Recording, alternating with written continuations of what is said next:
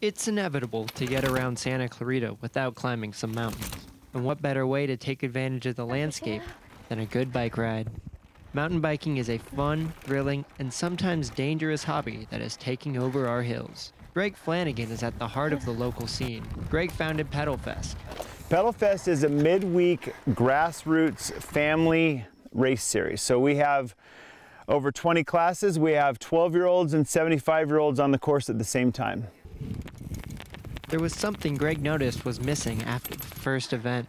So the first year we did Pedal Fest was 2013. And at the end of the season, there was all these other teams coming into Santa Clarita and racing, and I thought, there's no team in Santa Clarita. So I just had this idea to start my own team, and we started Crank Benders. 5 years later, Crank Benders has traveled the country, won national championships, all while having a lot of fun and growing Pedal Fest to one of the largest mountain biking races in LA County. It's grown tremendously. Mountain biking in general is growing. We see 200 to 250 people a week on average, which is pretty good. Pedal Fest starts Thursday, May 24th. You can sign up at pedalfest.com or visit East Walker Ranch to watch the fun go down. Racing for Cougar News, I'm Nic Addante.